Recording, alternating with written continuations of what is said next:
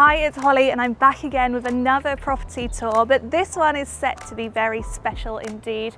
Fine & Country have invited me to give me access to this £15 million home in Radlett, Hertfordshire. From the outside, it's reminiscent of a dreamy French chateau, but wait until you see inside. Come with me.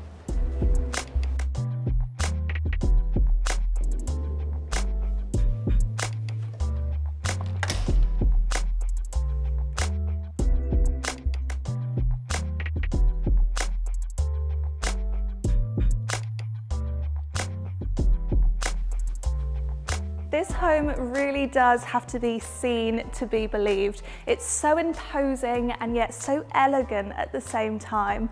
We've got these double height ceilings, they're easily 30 foot, and these steel windows, they're just so impressive. I feel like I could be in a royal residence. It's got a very regal feel, especially with all of the intricacies everywhere.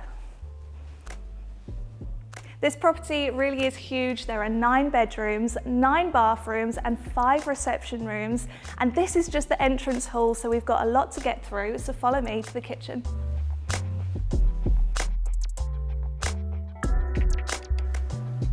Now, I know that these double doors look big, but just wait until you see the doors of the principal suite. They are something else altogether, and I can't wait to show you, so make sure you stick around for that.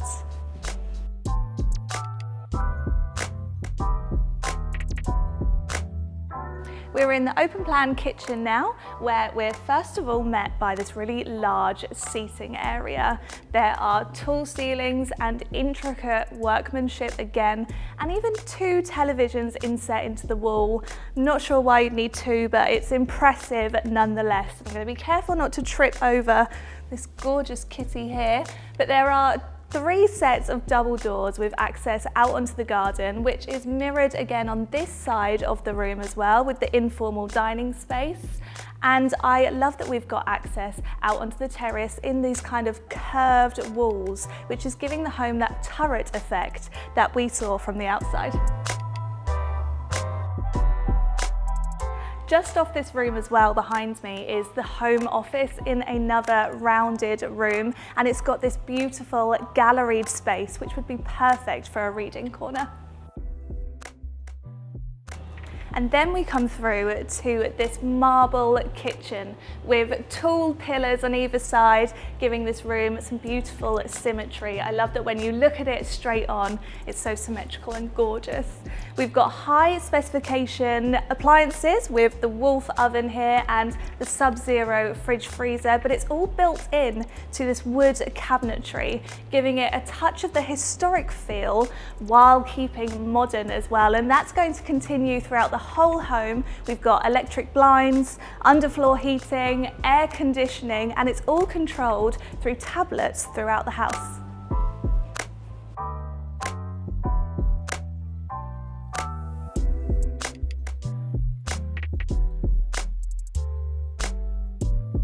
So I called the dining area in the kitchen the informal dining because this room is just about as formal as it comes.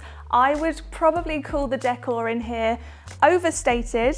It is a real show of taste and luxury. There's even gold on the ceilings, and the ceilings as well, you will notice, are lower than the rest of the ground floor, which I think is perfect for this room. It makes it feel much more intimate, and I can definitely imagine having a lovely 5-course meal in here prepared by a chef with accompanying wine for each course.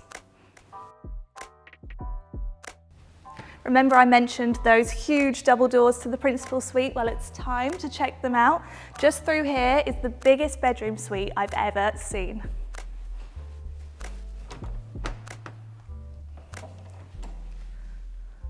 Can you believe that this is the entrance to the principal suite? It occupies the entire wing of the house, and these doors are 20 foot tall, which is just insane. And this has definitely taken the top spot for me for my favourite bedroom ever. The other contender is of course that suite in the estate in Windsor. So I'll link below so you can see that and comment and let me know what you think. In this entrance space to the principal suite, we have got 2 dressing rooms as well, 2 separate ones, both in cylindrical towers. And then on one side there are the showers, and I say showers plural because there are 3. There are 3 WCs as well, but let's go into the bedroom first.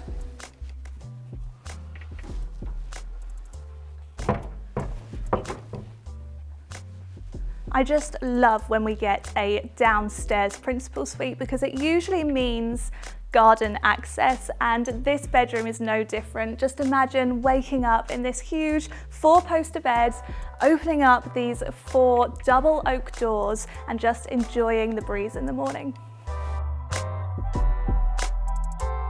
There is also a raised seating area here, and I love that we've got this separate space from the rest of the house so that you can enjoy this area in your bedroom away from everyone else.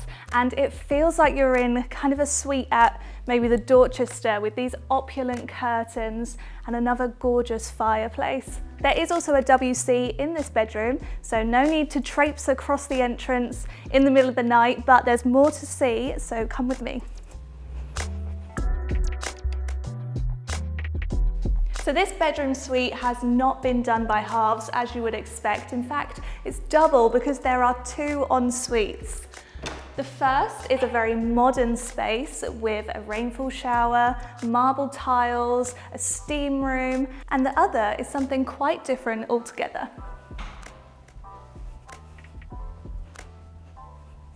This bathroom, by contrast, feels like a traditional spa. We've got hand-painted walls, intricate mosaic in the dome up above. It's truly spectacular. This is a place where you could just unwind and relax. There's even speakers built into the ceiling so you can have that spa vibe for your very own bathroom.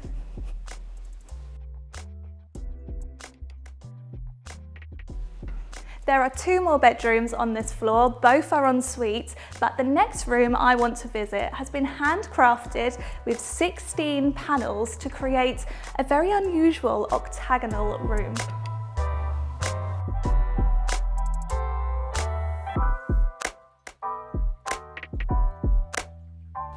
Welcome to the home gym, a space which, I'll be honest, I do not frequent very often, and so for me, I would take full advantage of these double height vaulted ceilings by creating a gorgeous garden room, perfect for entertaining. So this window here and the opposite window is actually a door that can open all the way up, so this would be a great space for enjoying the garden without that evening chill. There is also a kitchenette and a WC, so really it is the perfect garden room space.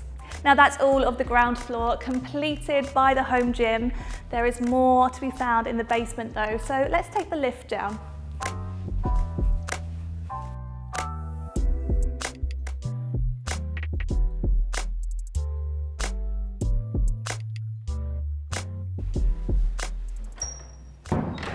This next room is a room I always get excited about on tours.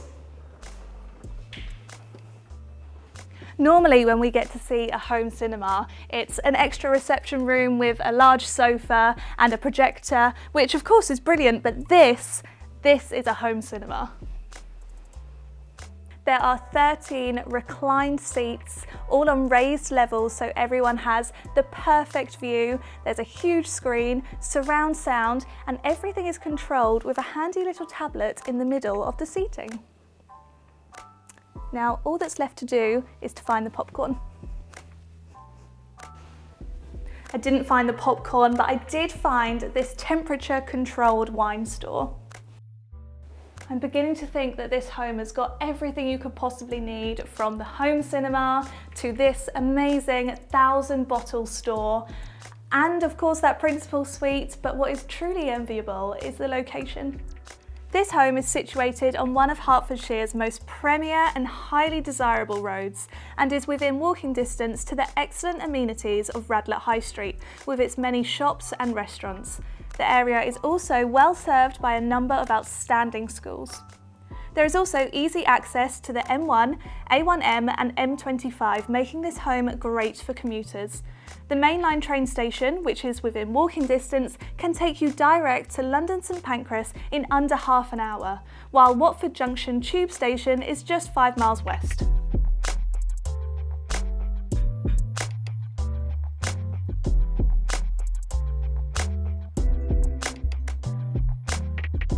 This wonderful and private home sits on a plot of over an acre, and at the rear there is this gorgeous manicured landscaped garden, mostly laid to lawn, although there is a lovely pebbled pathway all the way around.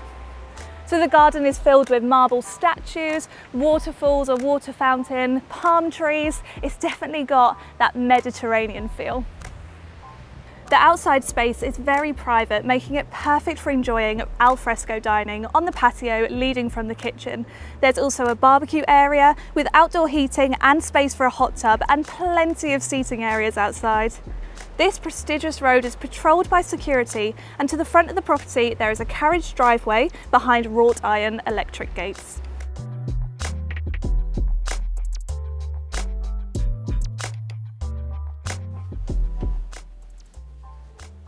There are 4 floors in this home. We've seen the ground floor, we've seen the basement as well, and much of the second floor is loft space at the moment. So now we find ourselves up on the first floor, where this area has been changed into a games room. I love that they've made use of this landing space, and I also love when you get to have a mezzanine level to take in a whole new angle of the ground floor below. There are 6 bedrooms up on this floor, one of which is split level, and I'll take you around that one later. So it brings us up to a total of 9 bedrooms in the property. So let's head through to the guest wing now. This section of the home is really handy. It's completely partitioned off from the rest of the house. You can access it either through the door we just came through on the first floor, or up some stairs accessed via near the garage and the utility room. So this space would be great for visiting guests or even live-in staff. There is a full kitchen, this sun-soaked balcony area, a WC, and then down the corridor, 2 bedrooms, one with an ensuite and the other with an amazing balcony.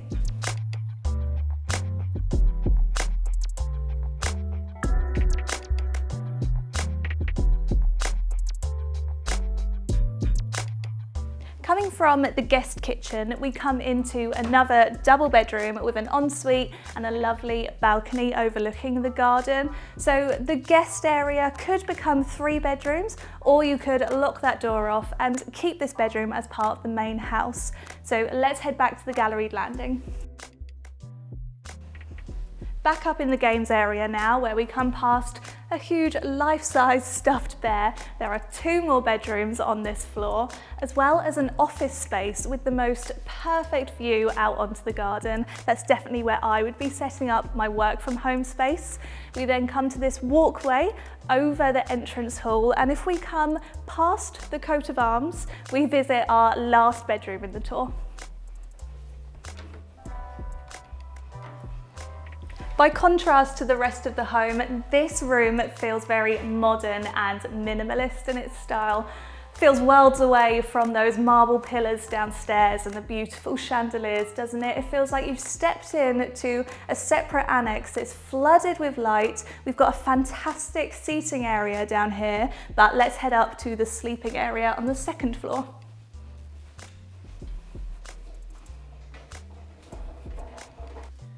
I just love the use of glass up here, even though it's a little bit scary to walk over that section for me, but it helps to keep that sitting room lovely and bright, letting the sunlight come in.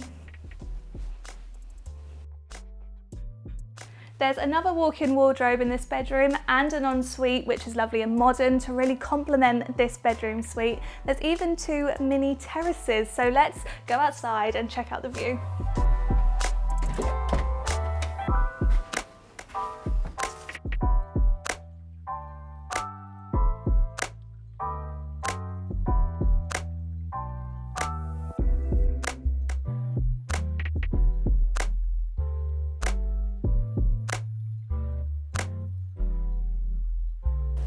This home is without doubt the finest home I've ever visited. It's got a sense of magic to it. One second you think you're in a French chateau, the next a historic English farmhouse, and then the next a London townhouse, modern and contemporary.